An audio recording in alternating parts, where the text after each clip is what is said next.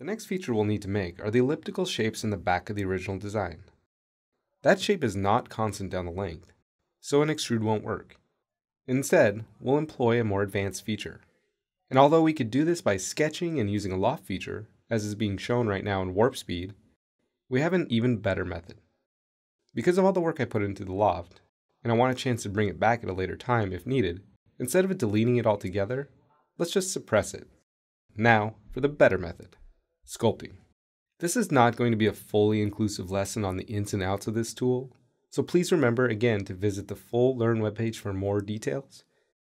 Instead, I'll focus on the amazing benefits of designing within this workspace.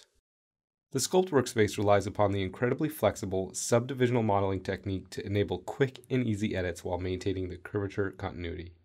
Vertices, edges, and faces can all be pressed, pulled, and stretched to get the complex shapes that would take hours within a parametric modeler.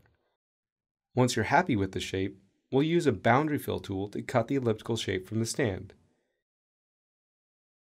And from there, all that's left to do is hide the body, add some more fillets, then we'll recreate this a couple times using our rectangular pattern tool. Because we were active on the stand component, all of the features have been added to its history.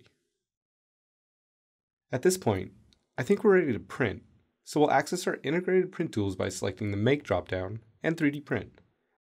This will send an STL of the body selected to a slicing software of your liking. If you need or want to work with STLs or OBJs from Scans or Mesh Mixer, you'll find a devoted area to that as well. Use the Create dropdown and then Create Mesh. You can import these mesh files from external tools or even convert what you've made into a mesh. From there, Mesh Mixer-like tools can be used to manipulate these in ways only meshes can be. In the next video, we'll jump into direct editing, the design method closest to what you use in 123D design.